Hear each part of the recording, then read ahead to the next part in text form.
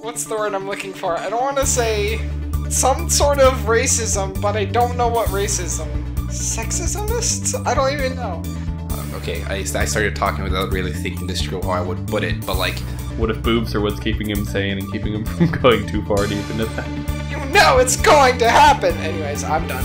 Or just like stay on the first floor, hanging out. Nope, he's not dead. Fuck you. I'm not gonna talk about any of that. Mainly because I forgot half of it, but... Write it on your hand. Maybe you'll remember. Hello everybody, welcome to the Pseudo Random Podcast. I'm your host CJ, here with me are the usual co-hosts. We have Dan. What's up? Roberto. Yo. And Kleker. How's it going?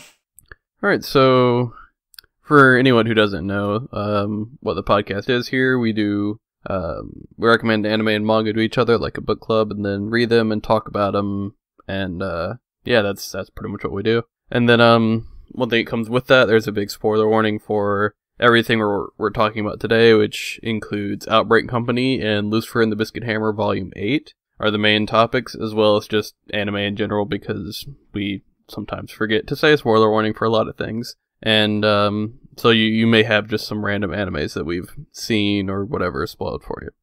So let's go ahead and go over the agenda for today. Like I said, we're going to be talking about Outbreak Company as well as Lucifer and the Biscuit Hammer Volume 8 today, which are chapters 48 through 53. And then after that, we're going to be talking about other anime and manga we've been watching or reading throughout the week. And then we're going to go on to our random topic of the day, which, I mean, it's kind of worded weird, but for now I have it worded as effective and ineffective use of death in anime and manga. Alright, so let's go ahead and dive right into the Outbreak Company then. I'm the one who recommended this, so I'll go ahead and give it a quick little description of essentially what it entails. So the main guy is someone who's heavily obsessed with like anime and manga and all that, and to the point where he knows more about it than most people in the world. Like, he's really high up there with his knowledge of it and everything. And he ended up taking this test online at one point that ended up actually being from the government, where and he scored like pretty much perfect on it, on his just general otaku knowledge. And then he ended up getting kidnapped and taken to another world, which is like a fantasy world, where they wanted him to essentially take a lot of the anime and manga and otaku culture and bring it over to this completely different world, which is like an alternate dimension type of world. And then just hilarity and stuff ensues from there. So Yep.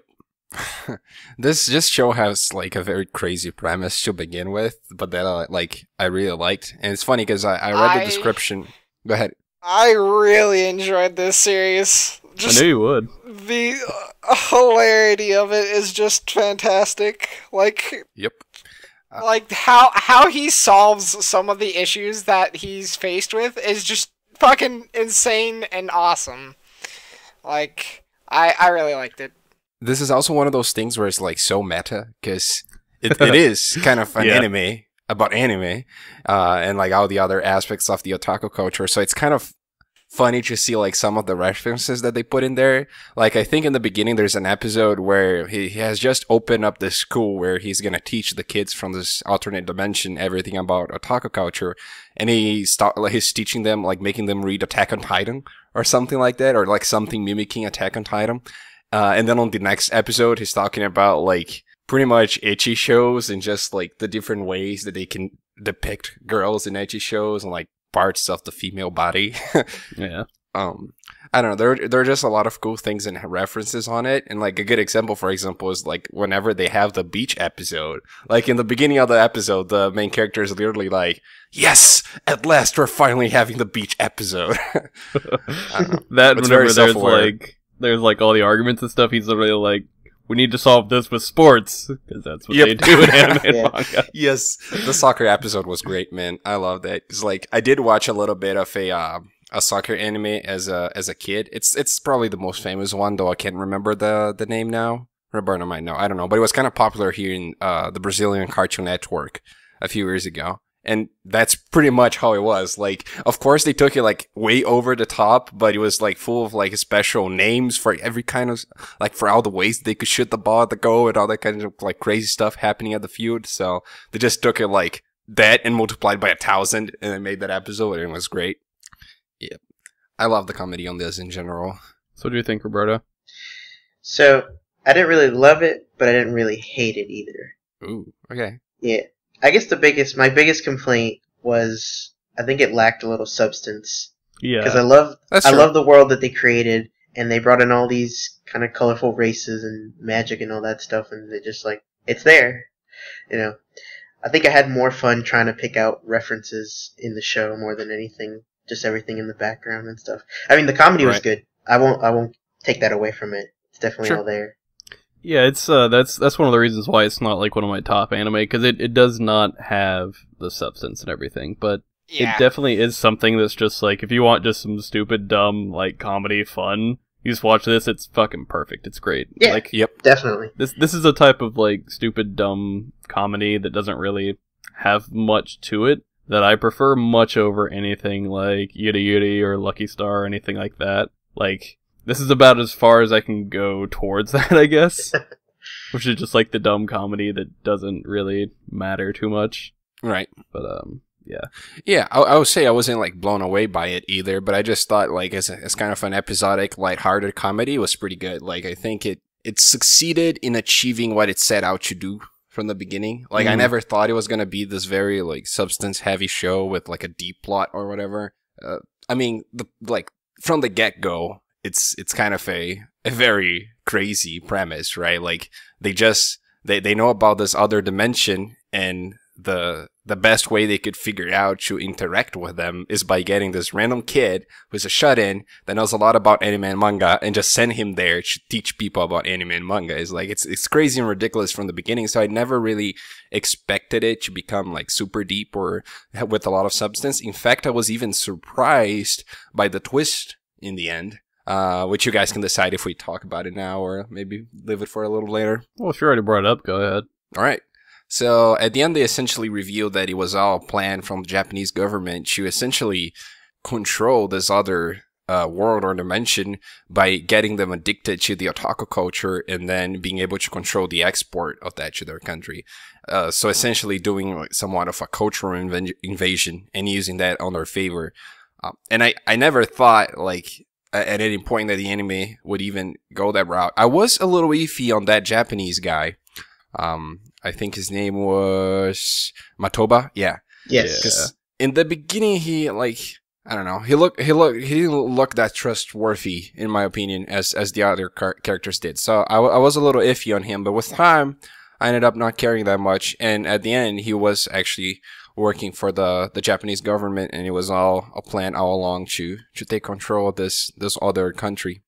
But he still ended up being kind of cool at the end, so whatever. I don't know. I just thought the twist was a pretty genius thing that they did, because I kind of didn't see it coming at all, and it made sense. Like, I had never. It made me think, like, holy shit, yeah, like, they could actually pretty much dominate this other world by just doing that, like, just through that somewhat ridiculous means. Yeah.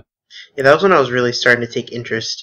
I think I would have liked for them to have built on that plot point earlier and not just kind of save it for the last 2 episodes. Yep, that's true. Yeah, if there was more build up to that, it actually would be rated a little bit higher, in my opinion. Thinking about it, I don't know if there's actually a manga for this. It may actually go much more in depth. I don't know. I think it's based off some light novels. Let me take a look. The series seems like it'd be based off some light novels.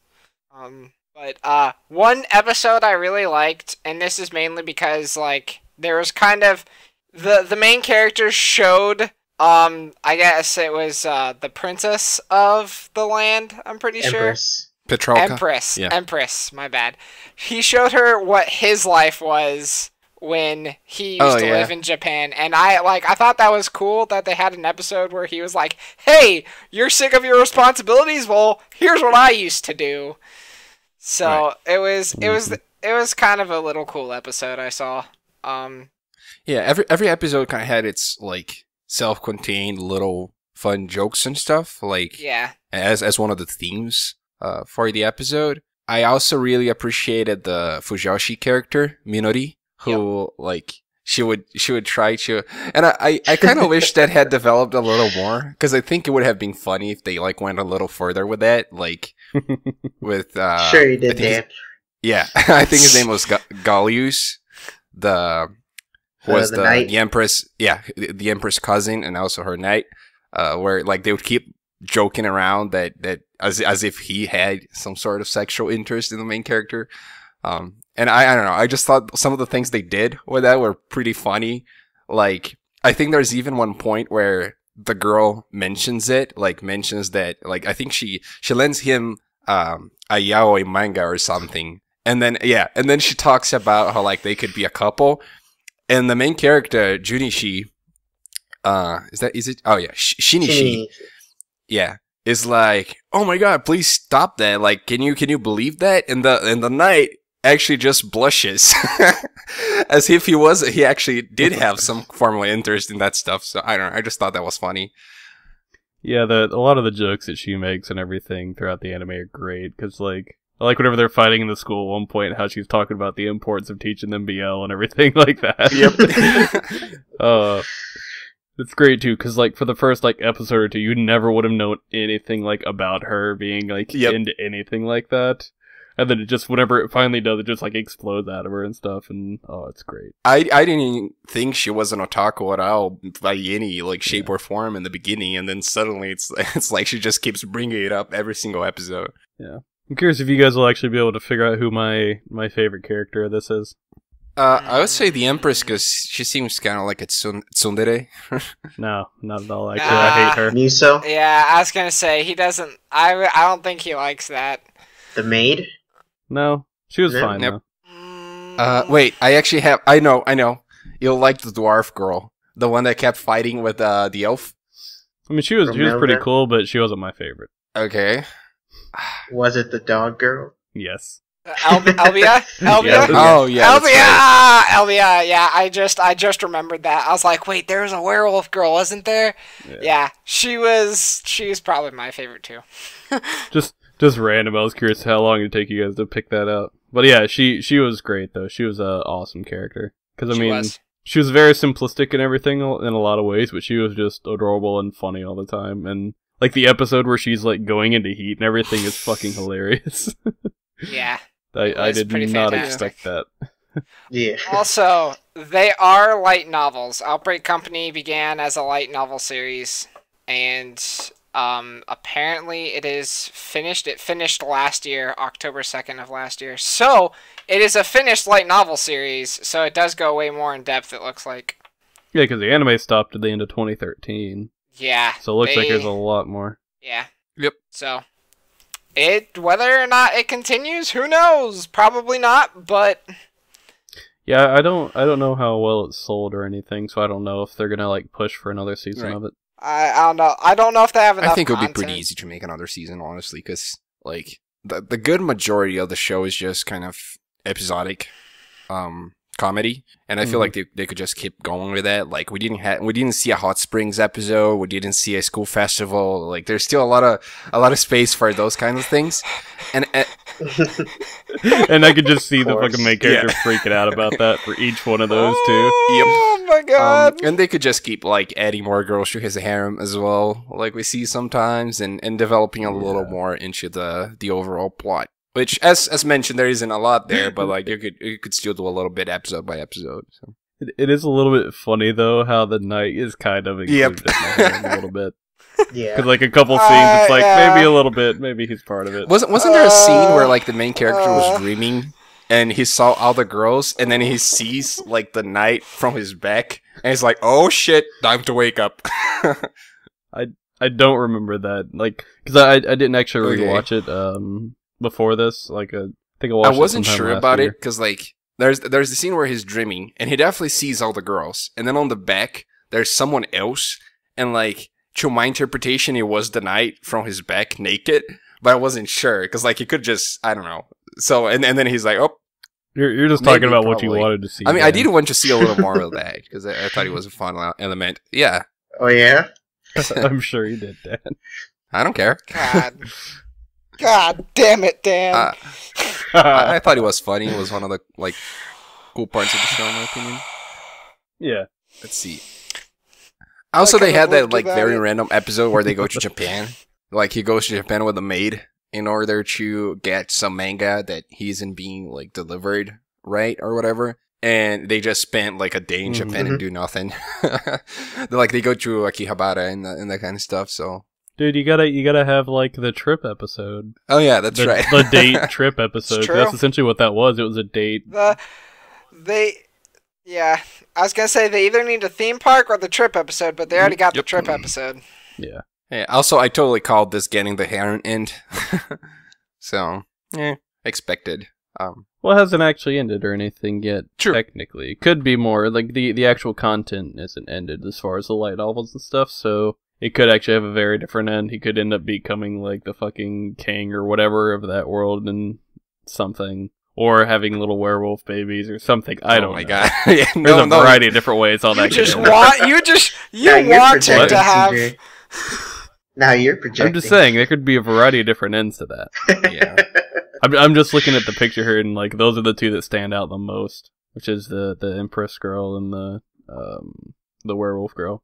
I also loved when the kids started arguing in school, like about which game was better, which manga was better, or whatever.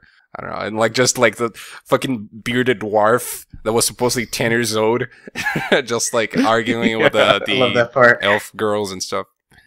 Dude, I loved that, how they portrayed the kids with the dwarfs like that. It was great. Yep. Oh, God. Yeah, they had a lot of really good episodes, and they did a really good job with I guess, great imagery when it came to the different races. So, like, the dwarves and the elves and everything else that was a part of the world that they were in. It was really good. I thought it was very well set They did up. overall a very good job of world building. Like, yeah, just the design of everything and everything was just great. The one thing that I agree. thought was a little developed that maybe they could do a little more in the next season is the whole conflict with the other country in that dimension, which I can't even remember the name now. Oh, it starts with a The B. Elhart or something like that. I don't know. Something like that. The werewolf girl was suspected to be a spy from there. So they mentioned that a few times, but it ended up not really developing much. So that was just one of the things that I thought, like, if they were going for a little more overall plot, they could try to develop a little more. But I don't know, just something I wanted to bring up. Yeah. Yeah. Yeah, I feel like the series has a lot of options it could improve on. And that's cool that it has so many options that if they chose it, they could definitely improve it, and it could definitely be better. Which, if they ever make a second season, I'd actually be very interested to see if they ever develop it more. Even if they don't, I'll definitely watch a second season. Right. It's true. It's true. No matter what, it's still good. Yeah, So- just the fan service and being able to like see more of the characters and stuff is already fun enough, I guess. To justify a watch, at least. Sure. The one thing you point out is fan service, Dan. I mean, it is Dan we're talking about here. Yep.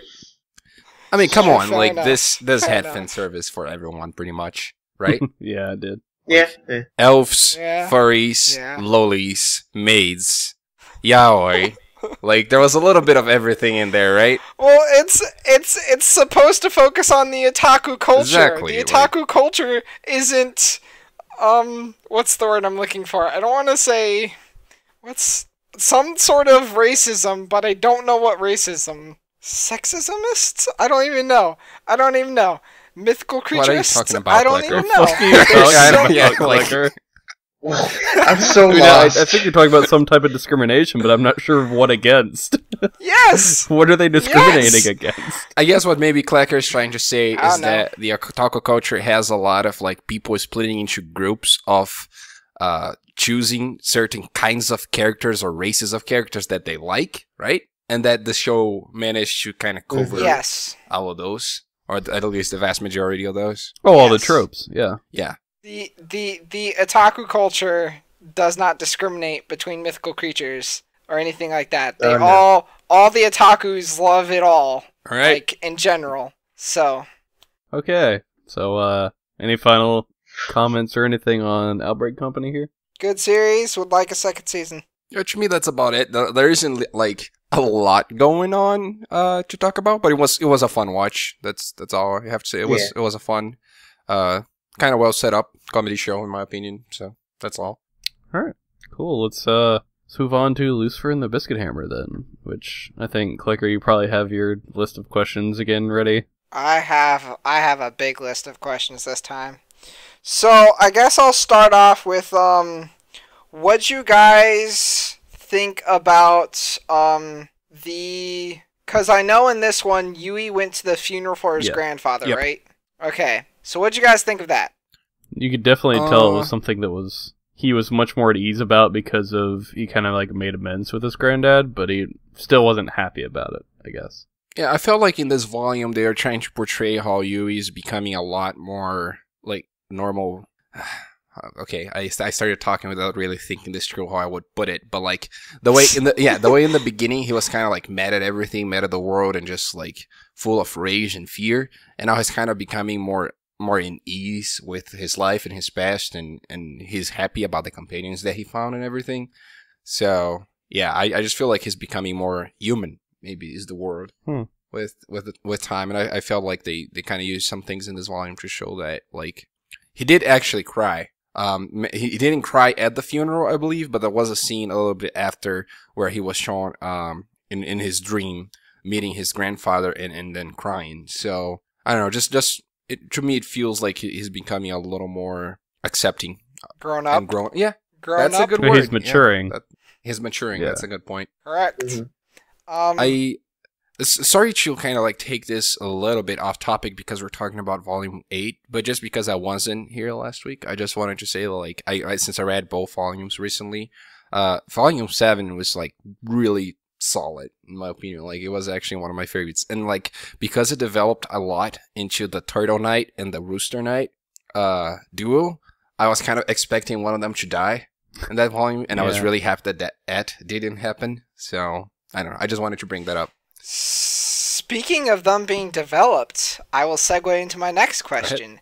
Both them and the Crow Knight worked together to do a crazy attack. What'd you guys think of their challenges they had to face when trying to do that? I didn't really see any challenges they had to face with that. It was more them just trying it and making it work. It's true.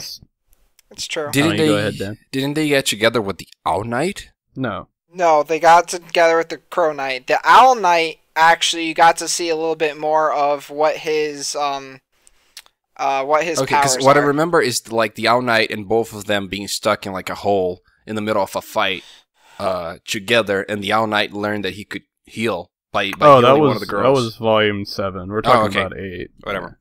That was volume 7. That was when they were fighting the 10-eyed golem and they fell inside of a cave.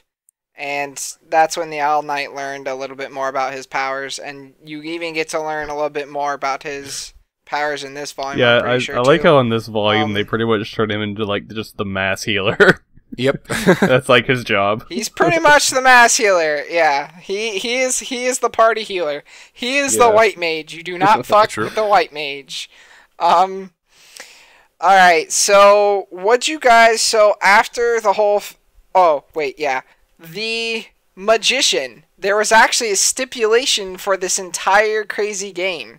What'd you guys think of that stipulation? Do you guys remember what that stipulation is? It wasn't a regular stipulation. Well, good. Yeah, you're right. It was an additional rule. Whenever they were talking about that, it made me think that, man, he must be like even more important than he's been made out to be at this point. And I'm starting to think there may either be like some fourth mythical beast or one that's like above all them, and his fucking little iguana is going to turn into a dragon because that's what I want to happen.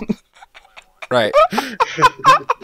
I don't know. I am actually a little surprised that Amamiya ended up not becoming one of the 3 mythical knights, and it ended up being just the owl, the snake, and the horse. Because I totally thought, like, just because he's the main character, that he would be one of them. But at the same time, it's kind of cool that they didn't go that route. But as CJ said, I wouldn't be surprised if him became something else eventually as well.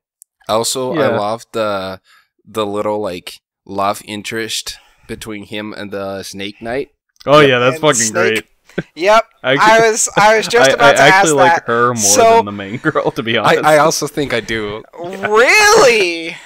Yeah. Really? Wow. Yeah. That's surprising. I know that if anything, he's gonna end up with a princess, so I'm not really getting my hopes up. But I would rather him get her instead. That will probably change, just so you guys know. But we'll see what happens. I'll be interested to see your guys' opinion as it goes on further. So yeah, I really enjoyed that hilarious scene where she's making him like food, and she was like, she actually knows. She knows that he's teaming up with the princess to destroy the world. And I loved the fact that she was just like, if I stop you, that was amazing. And it was just like, what? That's the thing that I just solidified, like, yep, I love this girl, she's awesome. Yep. I like her more than like any of the other girls. Like, that moment just solidified it. I mean, come on. Because she was already cooler anyway. Like, she's a mythical knight, so she fights super well. Like, she beat him in a fight. She cooks well. She likes anime. She's the closet cosplayer, too. Yeah, she's a cosplayer. Yeah. She likes him, and she's hot. Like, he's wasting time by not going after her. But anyway, this is one of the few times I would probably actually agree with Dan. Yep. To be honest. Congratulations, you guys finally found something you can agree on. It only took us fucking 8 weeks of doing this podcast together. 8 weeks? We're doing this for a lot longer, CJ. At this point, 12 or whatever. I don't know. I forgot we did. It's like 16. It's like 16, but who's counting? I was just basing it off of the amount of volumes we read of. Oh yeah, Lucifer sure. And the Biscuit Hammer, which is wrong. Of Lucifer. Anyways. So let's see. What's my next question? Oh, all right. So. No, I was going to say that Shimaki, the Black Cat Knight, is becoming cooler at each volume, I guess. Well, just making, like, better golems and becoming, like, more important in the fights. Like, it seems like they wouldn't have any chance of beating the 11th Eye Golem if it wasn't for him and his 3, like, creations at the end there. Yep, so that moment, actually, you know what? How about this? Roberto, tell him your favorite knight. Yes. The Cat Knight's great. Tell him why. That scene right there. Yeah, because of that scene right there, and then all the other stuff he does. My favorite thing I've seen from him still is him just riding a mech like golem that he made and just laughing maniacally. That's still one of my favorite things from him. He has one of the coolest powers because he's just like at the end of the volume, like he was explaining how he was able to do the 3 golems at once, and it was just like, oh my god, like that's cool, that's neat. And one reason why I really like this volume is because you get to see the 11-eyed golem. Just like he's struggling with who he is, what defines him as a person. And that's the first golem to do that. Like, that's the first golem you ever see who's like, what the fuck am I? And, like, he's going, like, insane over this. And that was actually really interesting, and I really enjoyed that. But a question I have for you guys is, what'd you guys think of when Yui had to climb the stairs? Oh, that was kind of cool to see him fight against Shinonome Hangetsu again. Yeah. And the fact that, like, He kind of struggled in the fight, but he ultimately beat him. And then I could swear he would fight the Swordfish Knight as well, but he was just kind of there to see. And I also thought it was cool how they kind of like tied it in a way that... So, because the Dog Knight had that dream before, it's almost as if in the very beginning, when he had that dream and he said that to Yui, he was essentially like living that moment in the past. Like, or he was in the past living a future moment through his dream. And I just thought, like, the connection and the way they set that up was kind of pretty cool and smart. I mean, whenever he remembered what the Dog Knight told him, I remembered it as well when I was like, holy shit, yeah, like, he did say that in the beginning. So it was all, like, coming together and tying in at that time. And, yeah, and then he gets up there and sees the hammer. I was so pissed off when he got to the top and it was just like, well, cutscene. It's like, no! Fuck you! Tell me, why is he there? Yeah, like I didn't. And then eventually, I guess at the end, yeah. You will see why he was there. Let me ask you this: are there any theories on where he was? Because he had a nice view of the Biscuit Hammer. So many fucking theories right now that are ridiculous. One of my theories is that the hammer itself may be the 12-eyed golem, but I have no clue if that's right or not. Just something that passed through my mind because we haven't seen the 12-eyed golem yet. But interesting theory. One of my biggest theories for this is actually, which is completely wrong. I'm almost positive it's wrong, but it would just be really cool, like, plot-wise to do something like this. And I've seen it done before. specifically in Mirai Nikki when we were doing that, where it's like, what if he's actually Animus and the wizard and everything, and he ended up winning this and somehow becoming like godlike or something from that, and he just keeps going back in time to do this over and over again, Holy just shit. so he can spend time with the princess, who may end up being Anima or something. I don't fucking know. There's a That's whole bunch of shit interesting. that could happen with that. That's a super interesting theory. And they keep referring to the fact that like this has happened before, you know? So it also leaves me thinking like, well, like if it happened before and if Animus won, you know, like the All Knight betrayed everyone but tried to murder Animus, but Animus still managed to kill him and win the game essentially. Why is it happening again? That is something that I do ask myself. Like if he won, shouldn't the this world is be also destroyed? Go ahead. Those questions will be answered, but you're going to have to wait. no shit, Kleker. So, what'd you guys think of Domain Control Babylon? That was fucking cool as shit. Yep.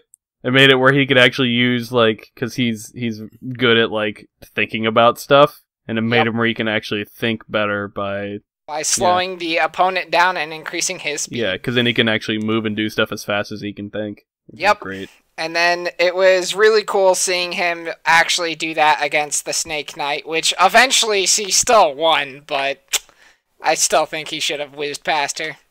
But First time he did that, though, you could immediately tell. She was like, oh my god. You could tell that's the type of thing she was thinking. Oh god, why didn't he do this earlier? Yeah. But, yeah, that was really cool. Some very quick scene of the manga that I appreciated. I'm sorry, I can't quite remember if this was at the end of volume 7 or this volume when like the Horse Knight is thinking about like all the knights he has left essentially, and he kind of puts them into groups. Like those are the smart guys, and then those are the fighter guys, and then that was end of volume 7. Yeah, and well, then, they did that in the middle of 8 as well. Yeah, I don't remember when it was, okay. but he was just like going through, and then he had like the crazy type or something like that, who were Mikazuki, the Crown Knight, and the Princess. Yeah, I don't know. I just thought that was kind of neat. Yeah. that was middle of 8. That was after the first Cat defeat. Knight was trying to figure out how to make different golems and everything. Right. Yeah, after pretty much the first defeat, which was the 11-eyed, like, golem just wrecked the fuck out of, like, the Black Knight's golem and was just like, Yep. bitch, you have 10 days. 10 fucking days to impress me. See, I found it, like, very interesting whenever the Cat Knight found out that he was just... He wasn't invincible, he just shapeshifted where, like, his arm's falling off and he just shapeshifts another arm there or something pretty much to make it look like he's fine. Yeah. Right. Even though he's not. Yep. Like, I thought that was really interesting. Yep. I mean, it's a very good like mental tactic for that. Because I mean, if you keep hammering on someone and you can't tell they're getting hurt, it can fuck with you pretty bad. Yep. Yep. Which is why eventually the Black Knight was just like, alright, 3 golems, constant slaughter, you're done. That's why I was super confused whenever he was like, "Oh, anything will do." He's just like, he's already fucked up, and just a little extra push will kill him, really. And then he makes cool shit anyway. But it was just funny whenever he thought that. Yeah. Yeah. Yep. Is there anything else? No, I think that about covers it for this volume. Yep. The next volume is gonna be fantastic. So now that the 11-eyed golem is dead, you're going to see the 12-eyed golem next volume. And Well, don't give it away. Yep. What if it was only going to be in the 10th? And now we know it's in the 9th. What the fuck, Kleker? Sorry. You have to read the cover, and the cover tells you, hey. It happens, whatever. Anyways. I haven't gotten to the cover Whatever. yet, Kleker. It's okay. It's okay. CJ! That's fine. There's been a build-up since the beginning of the story! You know it's going to happen! Anyways, I'm done. Well, no. You don't know what's going to happen. There's not 12 volumes with the 12 golems. There's 10 volumes, meaning multiple golems show up in some, but they don't have to show up in any of them. And CJ. Kleker just ruining everything. Kleker. CJ just trolling the crap out of me. Okay. So, yeah. So you guys are enjoying it still? Yep. Yeah, it's good. I really Alright, want the good. Snake Knight to win, though. You will see what happens. Oh, I'm sure I will. Wait, what if the Um, Snake Knight is the one who actually gets turned into Anima? That'd be cool. Yeah. If he's I- Animus and she's Anima, and they're together. all that. That's not gonna happen, CJ. Just let go of it. I don't know. Just let it go. Let it go. I'm just saying, that'd be cool shit. Let it go. Yep. Alright, moving on then. Hold on, lost my script. Ah, yes. Other stuff we've been watching or reading. High School DxD! Okay. Are you caught up on that, Dan? No, as I said, I still haven't watched anything. I probably want that soon. So I don't care. Just spoil it. I can turn my ears off whenever you guys talk about it. I usually don't remember much after the episode ends. Okay. Alright, can we talk about it now? Sure. Yeah, just go ahead. Okay. Alright, so I really enjoyed the episode for 2 reasons. One, there was some deep, meaningful shit in it, which was fantastic. And 2, I'm glad that Loki's curse actually came to be a thing. Oh yeah, like it gave a perfect setup for like the last mini arc here. Yeah. Oh, so sorry to interrupt, but can I just say which episode came out this week? Because this will go on like at some other time, so it'd be good for listeners to know what you're talking about. Yeah. Episode 10 came out, and it was a very interesting episode because you got to see how Loki's curse has not only affected Issei, but also how it's starting to affect Rias. Mm-hmm. You can tell the doubt for her seems like it's that her doubt that like Issei is gonna stop loving her or something like that is what it seems like. Yep. Either that or for a second I thought it was jealousy because of like the moment where Asya like heals Issei and then just straight in for a kiss, and then I guess like that moment where she just like hesitates for a second. So I thought it was going to be jealousy. So I'm not sure if it's jealousy or if it's Issei's going to stop loving me. It's something to do with that regardless. It's something to do with that regardless. But I think the resolution to make her believe that that's never going to be the case is something to do with him loving her boobs. Oh, you can count on it. I could almost guarantee it. Yeah, you can count on it. He just goes into an epic spiel about how could I ever not love your boobs, Rias? Yep. Yeah. That's very highly likely. So the other thing I think about the series is I don't think it's going to be a 12-episode season. Like, if it's a 12-episode season, they better make another season because they just brought up DD and they brought up like the goal, which is to beat DD. Well, this is actually heading for the same end that the last season had, which they literally unveiled Valley and then, season's over. Moving on. Season's over. Yeah. So I hope they make another season because that would be terrible. Like, my hope is that this series will become kind of similar to Bake, where they just keep releasing very short seasons, but there's like a bajillion of them. Yeah, according to my animal list, this is indeed 12 episodes, but it probably won't take too long before they announce the next part. I don't. Well, I mean, this has been like one of the best seasons by far, and well, it's because of all the build-up they've done so far. Like they get to just maintain what they already have, and they can go off on that because they know exactly what their audience like is there for, and exactly what the whole anime is derived off of. So they don't have to pretend they're something they're not, which is great. Yeah, I was also really happy that Issei's fear was he's afraid of what girls actually feel for him, and that was like that's very interesting.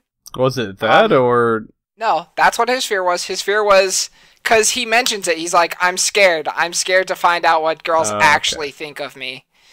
And that was, like, for a dude that's in a harem, that's actually a very interesting fear. Mm-hmm. Like, a fear for whether or not these girls actually like me, like, is a very interesting fear for a guy who's living a harem life. So, I really enjoyed that episode. The next episode seems super interesting, and I can't wait to see what happens. Yeah. I hope he learns to control Juggernaut Drive. That'd be cool. I mean, if Valley can do it, he can do it. In fact, I predict, the world's biggest prediction right here, that next episode, he might learn to control it. Take a guess how he's going to learn to control it. Rias. Boobs. Rias Something boobs. To do with boobs. Maybe that's the thing that he's... Or actually, yes, whenever he's talking to the fucking fallen angel guy, because like there's something you were like holding on to there that like kept you like sane or whatever. What if it's just boobs? What if boobs are what's keeping him sane and keeping him from going too far deep into that? I could see it. I could also see it. It would fit very well with the show, so... It would. It definitely would. But, it was a good episode. It was interesting seeing Asya take control of a situation, for once. Oh, that, and her just fucking straight up just kissing him and everything out of nowhere. It's like, whoa, where did that come from? Yep. I mean, you knew it was coming, but you didn't know when. Yeah, I didn't... Technically... I didn't think she would actually straight up go after him like that yet. Well, they lost to her. Definitely lost to her. So, yeah. So, High School DxD, I read up on One Piece. I started watching more of One Piece again. And, Shogoki no Soma, I started watching that, which is Food Wars, which is... I need to watch that. It's Foodgasm, the series. So I saw a clip of that with something to do with some like pork roast making people's clothes explode. Yep. It's like, what the fuck? That's episode 1. It gets better. It's hilarious. You probably won't like the main character, CJ. Do you like cocky main characters? Depends. There's a lot of other factors that factor into that. Okay. Well, the main character is very cocky, but very smart when it comes to making food. He also loves feeding people terrible tasting shit, but also feeding them good shit. He's like a contradiction. He's pretty funny. I would recommend giving it the 2 to 3 episode watch, like the 2 to 3 episode limit. Yeah, right. You will know by the end of it whether or not you like it. Just from that scene that I've seen, I'm like, yeah, I'll probably like this because it's ridiculous. There's at least 2 of those scenes in every episode. Oh, wow. So there's that. But I feel like watching this show, I could become a great cook, which is fantastic. I've actually heard of people that are watching the show and trying to follow the recipes and actually make the food in real life. And it seems like not all of them work that well. I mean, maybe people just don't know how to do them properly, but a good majority of them you can actually pay attention to the show and replicate in real life. So yeah, that's cool. Yeah, it's really cool. It's really interesting. I really like it. The manga's super long. It's actually a finished manga.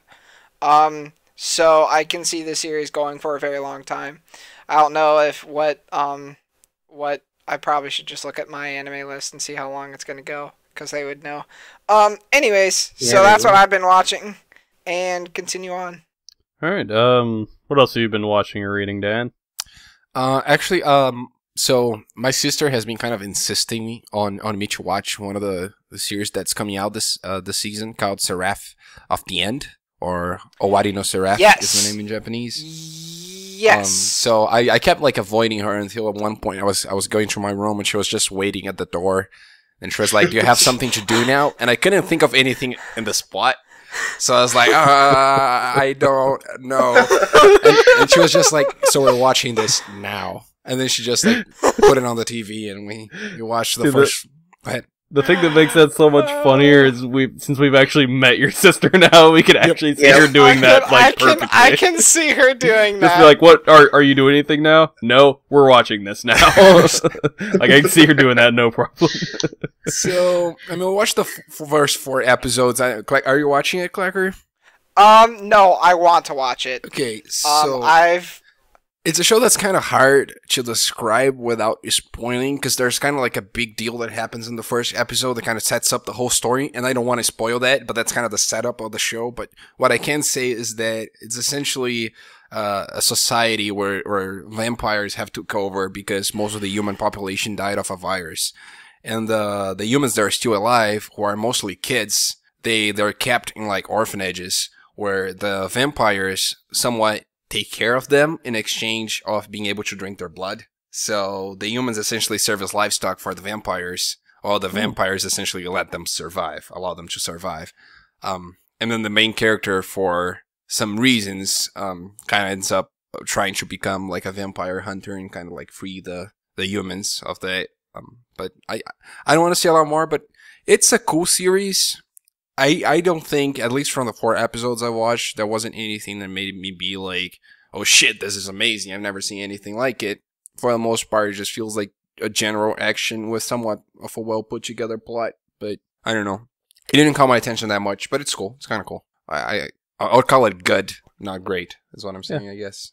Next time you talk to her about anime, make sure you tell her to watch Ore Monogatari or My Love Story. I think she is watching it already. Okay, that's good. Both my siblings are following that one, actually. I think both my siblings are following that and Food Wars as well, so this season. Nice. I'm the one who isn't being able to follow anything. But yeah, honestly, My Love Story has like the best hero of like romance anime ever. Just Pseudo. Like every like romance anime needs to have him and it'll be perfect. All right. But yeah, that was about it. That's about it for me. So whoever wants to go next. All right, go ahead, Roberto. So I watched the second Cardcaptor Sakura movie because that one takes place after the story. I needed to watch it. Let's see. I also watched Gundam The Origin, pretty much how that whole universe started kind of thing.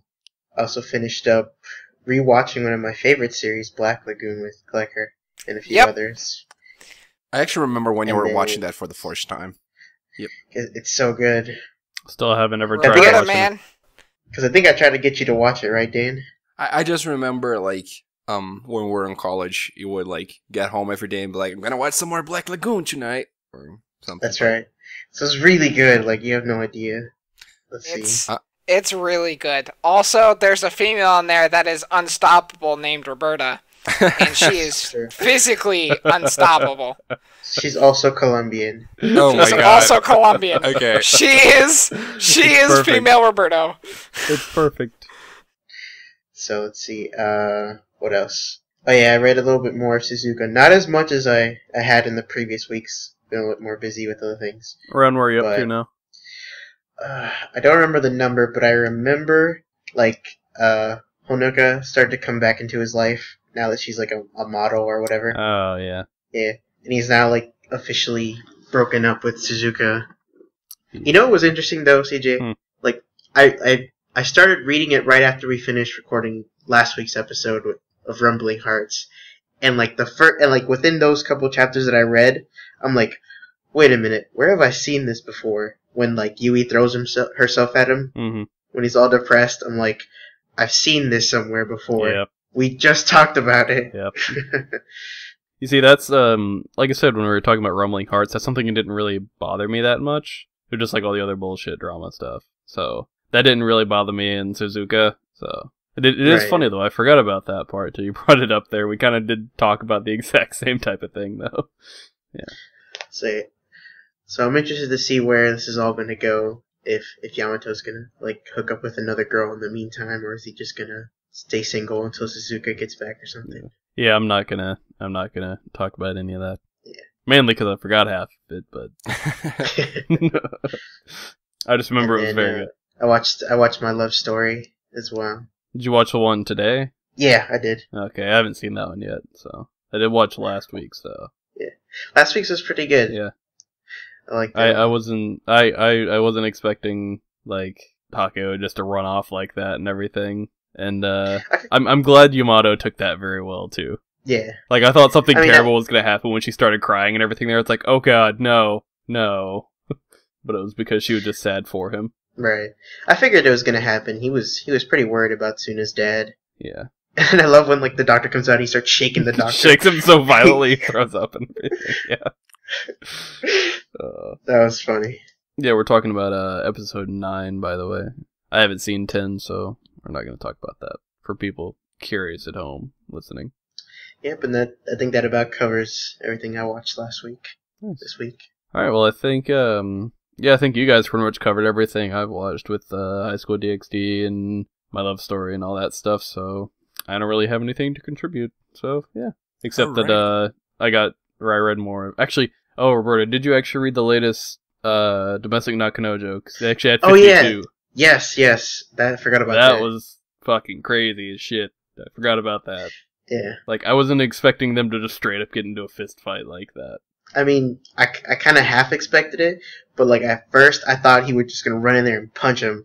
Like I thought he was gonna be the first one to throw a punch. It's kind of like what we talked about last week. I wasn't sure how they were actually going to handle that because I wasn't sure if they were going to actually go through with that type of scene and everything, or if someone would come rescue her or whatever. Like I wasn't sure what they were going to do because I don't really know this manga artist well enough to like know what they would do in that situation really. Because like the whole domestic Nakanojo ride has been great and it's taken twists I never would have thought could happen and all that. Like I think that's why I've enjoyed it so much. But I am glad that they just got into a fight and nothing actually happened there because that could have made this could have taken a much darker turn. Yeah, it really could have. It's actually kind of similar to what happened in another of her works, but I won't go into detail about that.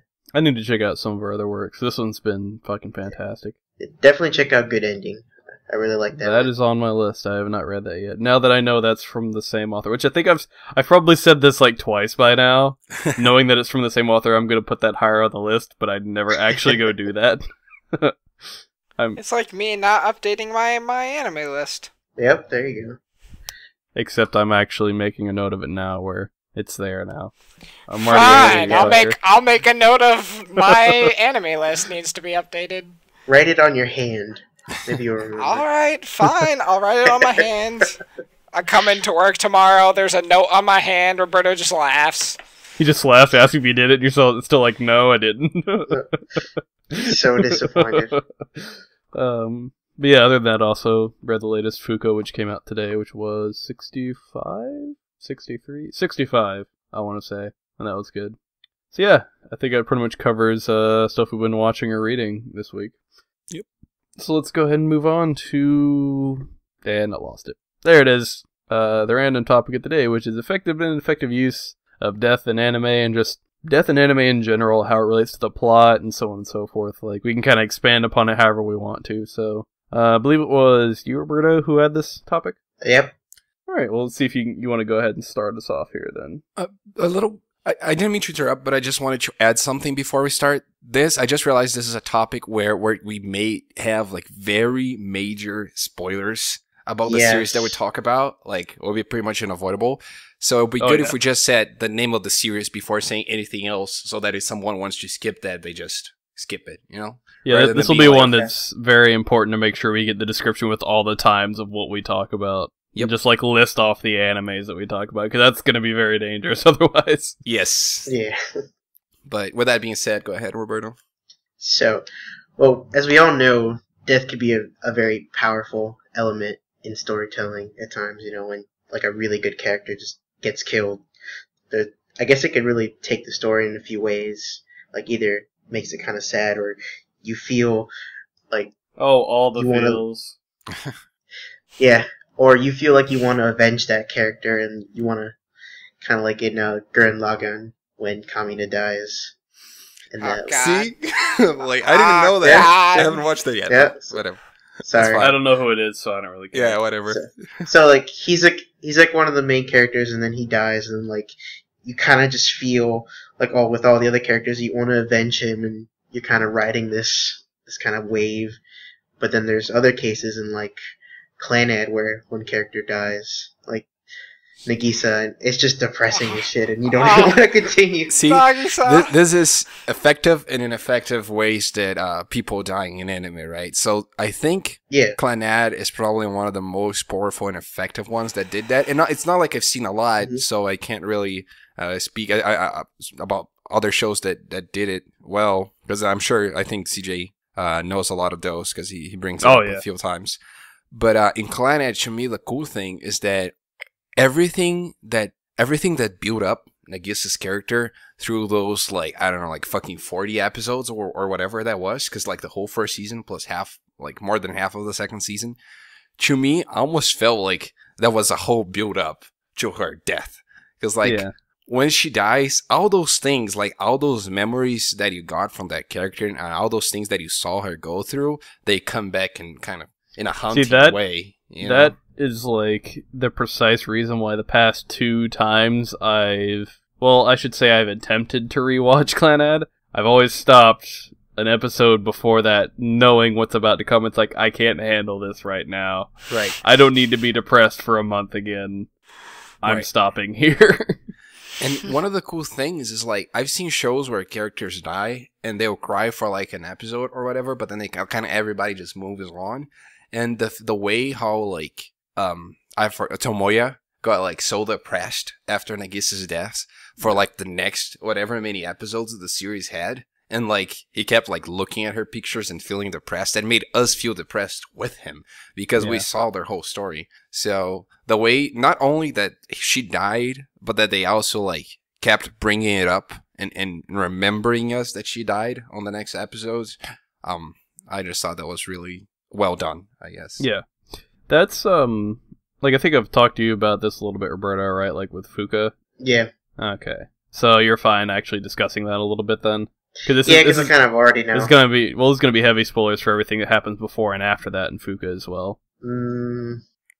Yeah, go for it. You sure? I kind of already know, so it's like, Alright.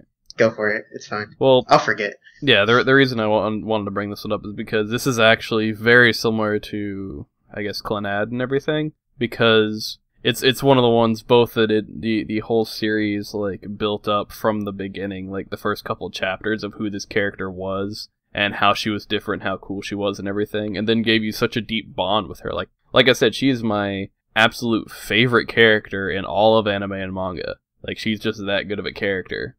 And then just out of nowhere, she just gets killed off and just like crushes you. And it's not just the fact that happened, but it's also everything after that. Like the main character, because he was so attached to her, everything he does after that is based off of either something she would have wanted to do, or because like this thing happened, he couldn't do this and all that with her and all that, and just everything, like his entire world revolves around her after that. And it shows you like all the time of like what it's like to actually lose someone, and it makes it very powerful and very impactful. And it also shows it's a weird side of it as well that I've kind of really never seen before, which is someone who almost fills that role for you, like someone else who steps in because there's a different character that looks very similar to her, acts a lot like her, and just is almost like a copy of her, and even has the same name. And it's like it's weird seeing how people can deal with stuff like that as well. And it's just been, I mean, I was super pissed when it happened. I fucking hated it. It like I stopped reading that manga for a few months. Just stopped. I was like, I'm done with this shit. And yeah, like it's been a very, very emotional ride, I guess. And it's made me think a lot about a lot of stuff like that. And it brings up a lot of stuff like what you're talking about, all the memories and everything with Clannad. Like, it's brought up a lot of the memories and stuff like that with her as well. Yeah, and also like for all of us who have lost like close ones before, like in real life, I think we all know that the worst thing isn't even like that moment of the death of that person, but it's what comes after. You know, like those few days after are tough, like really tough. Not even days, man, months, years, and everything. Depending on how close you are to the person. So so when a show manages to capture that feeling of not just the moment, but the following weeks or months or years or whatever, that's when I feel like it's the most effective and realistic way to deal with that kind of situation. It helps with it too if you're already dealing with something like that, because in a lot of cases you can actually see them essentially triumph over that stuff, just accept it and move on and make them a better person and everything, which is good, which is cool. And it definitely helps you deal with that stuff and everything too, I guess. Yeah, that's right. That's a good point. It's a weird little tangent there, but okay. No, that's good. No, that's good. It was good. Yeah. I just was not expecting this to get so deep and like. We're talking about death, CJ. Yeah, I know, but we're talking about it as like deep. A plot device and everything, and we're all going way deipper than I thought it would, which is cool. It gave me some personal memories, so like, I was almost crying here, like honestly, like a few minutes ago. But anyway, so getting more to the way that's used for the plot and everything in a more like, I guess not a sad way. When we think death, I kind of think Death Note as well, the show Death Note. And there's one character that dies in that show. Like, there are many characters that die. The show's fucking the whole show is designed about killing characters. Exactly. So, there's one major character that dies at one point, sort of close to the end. Have you guys all watched it? By the way, I don't think I should. Okay, Kleker hasn't. So let's not say the character name or whatever. But in a lot of people feel weird about that death. And I personally, like, it's not that I hated the show because of it, or that, like, because some people say the show went downhill from there. I don't necessarily agree with that. I feel like the other part of the show was still fine, but the way they killed off that character, to me, kind of defeated one of the biggest plot points of the show and one of my favorite plot points of the show, which was the whole, like, intrigue between those two characters. Yeah. And, like, the fact that one of them just got killed off, like, I don't know, like 6-7 episodes before the end, in a very pathetic way. I don't know. To me, kind of just felt like, I don't know how to say this, but I just didn't feel right. And not in a way like that the show made me feel like sad, and because of that it was well done. I didn't even feel sad. I was just irritated. Like, why would you do that? Like, so I just wanted to hear what you guys feel about that. Go ahead, Roberto. Try to remember. Yeah, me too. I mean, I was actually kind of stunned a little bit at that point, because I didn't expect him to go, when he did, right? Because he had been kind of like one of the biggest driving forces, and like you said, it was almost integral to the plot of the interactions between, Kira and him. So I was like really surprised that happened, but also at the same time I was like, oh my god, he pulled it off! Holy shit! Yeah, right. So it was a really big turning point for me, and whether or not I thought the rest of the show was good or bad is kind of stems off that point, I guess. All right. Oh, that's fine. I just wanted to see like how you guys feel about that, because I do know, like, I've had people tell me before, like, that the show ended there for them, and I just wondering if you were like, if you felt that way or not. I forgot most of the stuff that happened in Death Note, so okay, that's fine. That's fine. That's I have a terrible memory. Let's see, what other shows have death? You have a terrible memory, or it wasn't worth remembering? Both. I'll say another just has very creative deaths. Like, yeah. Why does that series sound so familiar? Because we have watched it together. It's the one where shit, how would I describe it? The curse, and that like one student is the curse. Or just one person in the room isn't supposed to be there and all that. Yeah. Mm-hmm. Oh, okay. Yeah, I remember. That one had a lot of very interesting deaths. Yeah, have you guys seen all the pie stuff that came out of that? Yes, I have. Oh, okay, yeah. I got it. Because there's a lot of people that have made fun of a lot of the deaths and a lot of the scenes in that, where they'll take, like, whenever something, like, someone's body part or something's about to explode because it gets hit by something or whatever, they just put a pie there instead, like a red pie. So you see, like, everything red that flies out looks like it's pie filling instead. What the hell? That's ridiculous. I'll have to look for that. That fits the show perfectly. There's just a lot of random stuff, so there's just pie guts everywhere and stuff instead, and it's hilarious. And, oh my god. It's funny because it changes how much the show, like, or changes so much about the show by doing that. Just seeing those scenes redone like that are ridiculous and hilarious. And it does, like, show how much the plot of that show relied on all the deaths and everything, and how, not even just how unique they were, just how many of them there were, really, and how gruesome and brutal people can be towards each other. I was gonna say, for the most part, like, you didn't get the same attachment to, like I at least didn't get the same attachment to most of the characters that died, but just, like, the fact that it kind of happened all the time, that I was like, oh, I wonder, like, who's the next one, or, like, what's gonna happen now, and which way they're gonna die, because, like, the first girl dies with a freaking umbrella going through her neck. Oh god, that one was brutal. So I wasn't sure if I could keep going with the show when I saw that, because I believe I was the one who recommended it to you guys. Yes. And it was hard for me to get over that, of just like, holy fuck, this is like Final Destination level of, like, ridiculous shit. Yep. So let's see. But the manga we're reading right now, Lucifer and the Biscuit Hammer, also handles deaths in a cool way, in my opinion, because they give so much build up and backstory first, just to make it that much more impactful. Yeah, and it's funny because, like, they spend like all this time in the build up, and then the death itself is, like, super, like, quick and objective. And when they die, it's like, holy shit, what happened? Every time a character itself can be a metaphor about death. Yeah. Where it's like your life is so long and everything happens, and you can just be over in an instant. Yep, that's true. That's a good point. It can all just come to an end.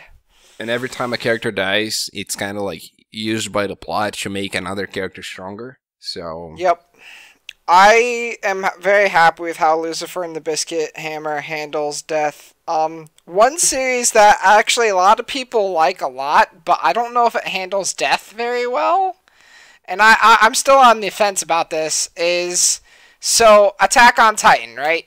Mm-hmm. Yes. Attack on Titan, there's a ton of death everywhere.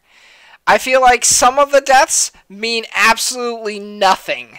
But then there's some times when they actually handle it pretty well. The one time I can think of off the top of my head is when, what's his name? Aaron. There's Aaron. What's the badass guy? What's his name? Levi? How am I forgetting? Levi. When Levi's like core team just gets slaughtered, and they bring him back, and just like that actually hit me really hard. I was like, oh my god, this is terrible. But like some of the other deaths, like I didn't feel like meant anything to the series. So that series in general does a little like a weird balance between the two. I guess one of the cool things about that show is that in the first part, there's like 2 or 3 episodes where it almost seems like they kill the main character. Yeah. That's another very interesting thing. I just remembered that first episode, man. Fuck. Oh yeah, there's that. Yeah. Too.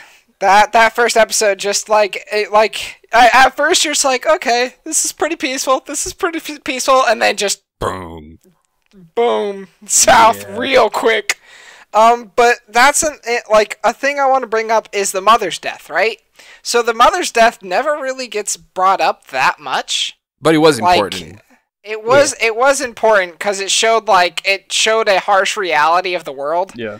I say it's more important because it made Aaron the person he is today. That was the big turning point for him becoming like crazy about killing all the Titans. Is the way I see it, at least. But yeah, I could see that. But it's that series has a blend of both meaningful and non-meaningful deaths. A series that has 0 meaningful deaths, well, that's not true. It has 1. Is Dragon Ball Z. Who cares about death in Dragon Ball Z? You can just come back. Everything's fine. Yeah. The only time death ever mattered in that series was when Krillin died from Frieza. And that was the only time it mattered, because that's what triggered Goku to go Super Saiyan. But, otherwise than that, death meant nothing in that series at all. I don't think they ever killed a single person in that series, besides Krillin. Well, I guess they killed him, but... The villains... I mean, technically you couldn't come back if they wished you more than, twice. You had to stay dead. It's true. But you brought up a good point with that. So, there are just some shows that don't do death right, where they just kind of people died. So, one of those specifically, I was watching Akame got Kill, I think last season or the season before. Yeah. And, the first character that died, I honestly didn't have any sympathy for her, because... Yeah. She literally said, right before she died, if I kill you, she was fighting someone, she's if I kill you, then your weapon stops and my friend won't die. And then it's her friend's in danger, let me turn around and try to save her and end up dying, instead of killing the person she should have killed. And pretty much at that point, once they kill off the first character, you're just well, they're just going to start killing off everyone else, right? So I didn't really feel for all the other characters later on. That is one reason why I absolutely hated Danganronpa. Well, that's one of the main reasons. That, and it just, I don't know. It didn't make the deaths that impactful, really. It was kind of just okay, somebody died. That's going to happen every episode. Cool. But I almost feel like that was kind of the point. Because you knew from the beginning people were going to die. I feel like the whole premise of the show from the beginning was of those 12 kids, 11 of them will die and one's going to succeed or whatever. That was the setup. So I never expected to get too surprised by the deaths, I guess, because I didn't see them killing any of the main characters. I was surprised by the first one, though, because I thought she was going to be one of the main characters, but whatever. But I totally get what you're saying, the deaths are kind of just random. But a series that handled deaths extremely well, or at least I felt like they did, was Sword Art Online. That was the one I was going to bring up next, yeah. They did a fantastic job. Even when you thought someone died, you felt every inch of it. For example, when everyone thought Asuna died, everyone was they felt it. Everyone was like, no. As soon as you see that explosion, where it's just holy fuck. Yeah, and it they did such a good job of building up the emotions, even in the beginning of the series, where he's in a party and he's over-leveled for this party, right? And this one girl in the party just dies. Yeah, the first guild. And the girl dies. Like, you see the aftermath after that, and you see him, like, during a Christmas event, desperately try and get this thing to bring her back, only to get disappointed because the thing can only resurrect something that's happened in, like, 2 or 3 hours. No, it wasn't that. It was like 10 seconds, dude. It was like 10 It was seconds. something extremely short. It was something extremely short, but it, like... you see that affect him, and, like, the message that she leaves for him just, like, it was so tear-jerking. Yeah. And, like, they did a very fantastic job of, even when a death didn't happen, you still felt it. You still felt it and was like, oh my god, no, that didn't just happen. So I felt like they handled death extremely well. Even in season 2 of the series, they retouch back on death a lot, for those who haven't seen especially at season 2. the final arc. Yeah, Moses the final arc. Oh. Yeah, they touch a lot on death in that arc and stuff, and they do a fantastic job of it. Oh, yeah. I can't express that enough. They definitely show the harsh reality of death and everything very well in that, and it is, even though they do use it a lot in that show, especially in the first season, it's weird because they don't overdo it, even though they kind of do it at the same time, because it's one of the other things that shows just how harsh of a reality the world they're in is now. And it shows, like, because that even leads to explaining a lot of the reasons why there's a lot of people on the first floor that just stay there, and they've been there for years. Like, literally, they're a shop vendor in a video game and have been for years because they're too afraid to do anything else. There's no way I would, like, go fight, like, the bosses and shit like they do. I just, like, stay on the first floor, hanging out. Yeah, like, probably be a merchant or something. I don't know. I would train I'd just train and perfect my skills, and then I'd probably go take on some enemies. Okay. I'd probably be a tank, because I like protecting people. So. You would be, what's his name from, Log Horizon? Damn right. That's exactly what I was thinking. I was like, yep, I'd be him. I was going to say, the only thing with Sword Art Online for me that I wanted to bring up is that, like, for the most part, and this is a personal thing for me, one episode is not enough to get me attached to a character to the point where I am that moved by his death. And it's kind of the same problem I had with Angel Beats, where I didn't really care as much as most people because I felt like they only really built up the character right before he died. And it was kind of like too quick for me to care enough. And that's kind of how I felt about the deaths in the first season of Sword Art Online. However, the one I did care about was the one in Mother's Rosario, because I felt like there was just more time in there to develop it. So, well, I definitely see, like, where it was well done and where you guys are coming from. Just, like, personally, when it's that quick that it happens, I just don't feel it that much, I guess. So that's why Clanad was so meaningful to me, because I was attached for, like, 40 episodes to that character. So I've got a few manga and anime I'm probably going to recommend to you then, Dan. If you want your feelings destroyed anyway. Sure. I've got a few that do major build-up like that, and they just crush you. Yeah. Because, like, you want to be emotionally scarred? Here you go. The build-up in Sword Art Online was pretty damn good for the one episode that they did it. Where, like, because on the first, I don't know if you remember this right, but on the first half of the first season of Sword Art, like, pretty much every episode there was so much that happened. Or, like if you missed one episode of that show, like, it would be so far ahead. Oh, you were fucking lost, yeah. Exactly. So, like, that's what would happen, like, in the beginning of the episode, they would introduce all those characters, build them up during the episode, and then kill them off at the end, and that was, like, extremely well done for one episode, but one episode was just not enough to make me, like, get super attached. So I was usually like, oh, okay, she died, that's kind of sad, but moving on. See, now, with that, before, like, whenever Asuna, like, supposedly died, like, how did you handle that one? Oh, yeah, that's a bigger deal. That was way more of a bigger deal in that case, because it was being built up before. Yeah. Yeah. Let's see. So one thing I really hate is, like, fake out deaths, or, like, they make you assume this character died, but not really. Oh, like with Asuna there. Yep. No, not in that sense. Like, I'm talking more about shonen. Oh, like, there's a lot of times. Yeah, shonen deaths are just the worst sometimes, because they're just like, they make you really invested in this character's death, and then it's like, nope, he's not dead. Fuck you. I'm sorry you had to read so much Bleach, Roberto. It's not just Bleach, Naruto too. Like, Naruto has done it several times. I mean, Bleach is notorious for, like, not killing off characters. At least Naruto does kill off characters, but there was one in particular that I was, like, super invested in his death, and then it's just like, nope, he didn't die. And I'm like, wow, fuck you.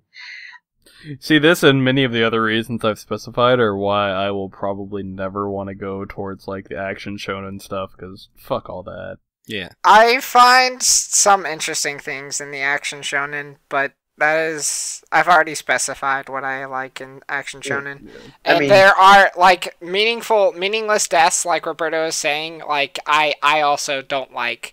But there's gotta be one in One Piece. Dude, so, like, I knew Ace's death was coming, and Yeah. despite knowing it, when it actually happened, I was like, oh my god. Destroyed, yeah. Just because of the way it was presented and how everything went about his death.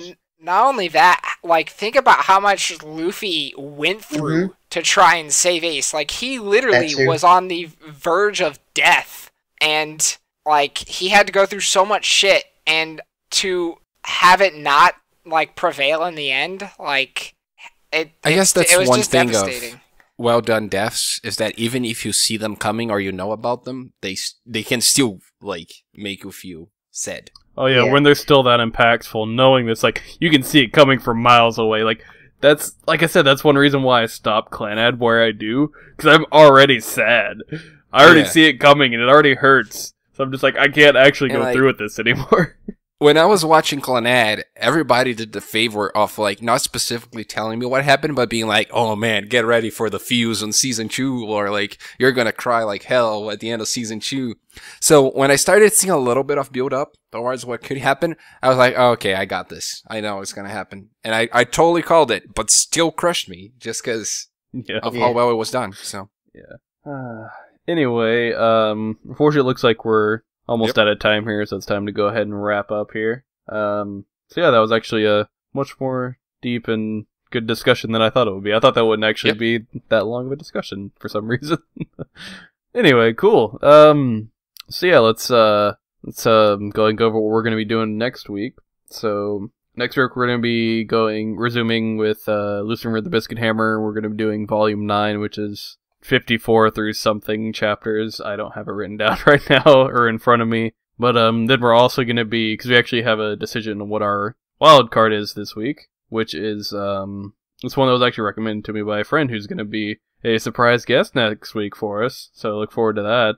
And yeah, we're going to be watching Princess Tutu and talking about that. Yes. Because you're very excited about that, Roberto.